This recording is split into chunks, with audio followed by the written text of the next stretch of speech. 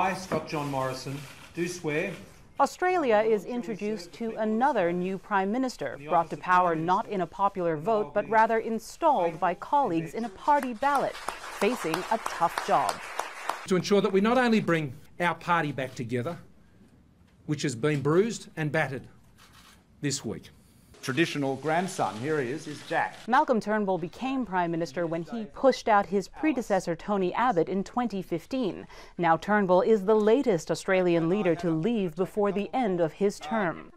Australians will be just dumbstruck and so appalled by the conduct of the last week. He blames a campaign of what he calls insurgents within his party and outside it, who wanted to see the moderate Prime Minister replaced with the more conservative Peter Dutton. As Minister for Immigration, Dutton was known for his hardline enforcement of the country's policy of sending asylum seekers to overseas prison camps.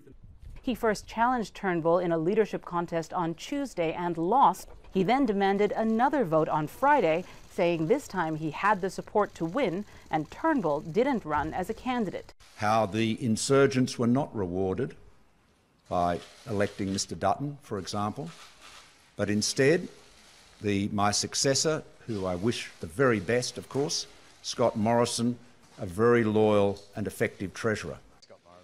Like Dutton, Morrison was once Immigration Minister in charge of controversial asylum policies. He had backed Turnbull to remain Prime Minister before Friday's vote. There's been a lot of talk this week about whose side people are on in this building. And what Josh and I are here to tell you, as the new generation of Liberal leadership, is we're on your side. Australians are generally unhappy with what they see as a revolving door system of leadership. Scott Morrison now faces the difficult task of uniting his party before facing the Australian public in a federal election in less than a year. Before that, Morrison's government, which has a majority of just one seat, is likely to have another electoral test. Malcolm Turnbull says he'll leave Parliament soon, triggering a by-election for his electorate. Novak, Al Jazeera, Sydney.